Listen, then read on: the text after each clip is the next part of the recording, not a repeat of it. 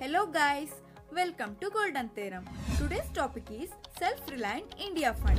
In India, micro, small and medium enterprises are the industries that are carrying forward the legacy of Gandhiji's idea of involving more manpower and using less machinery in the industries wherever possible. Presently, India has over 6 crore MSMEs which employ over 11 crore people, account for almost 27% of India's GDP and also contribute to 49% of India's total exports. However, one of the biggest challenges faced by MSME in India is the inadequate availability of capital. Self-Reliant India Fund tries to deal with this challenge by employing a fund-of-fund investment strategy. The Self-Reliant India Fund was launched by Government of India in 2020 to provide growth capital to MSMEs. It is a SEBI registered category 2 alternative investment fund that operates through a mother fund and daughter fund structure with a total size of Rs 10,000 crore.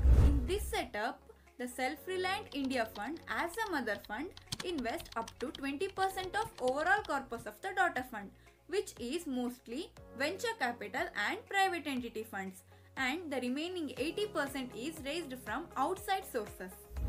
SBI Cap Ventures, owned by State Bank of India, is the investment manager of the fund, and it is implemented by NSIC Venture Capital Fund Limited, which is Miniratna company under the Ministry of MSME. The fund is also launching an online technology platform to standardize procedures for daughter funds. The Self-Reliant India Fund has already provided Rs 1,600 crores of funding to 88 MSMEs in the country.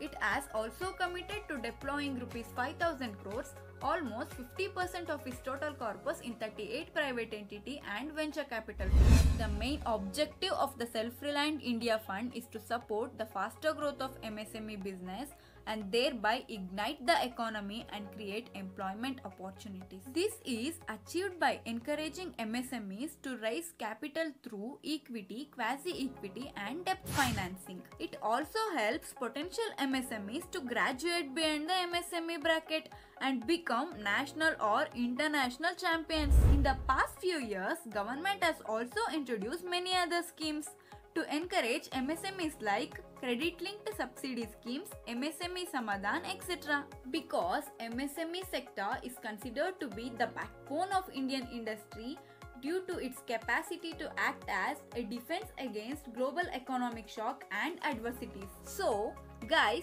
do you think the Self-Reliant India Fund can turn the tide of MSME and help in making India self-reliant? Tell us your opinion in the comment section. And for more such interesting facts and videos, keep watching Golden Theorem.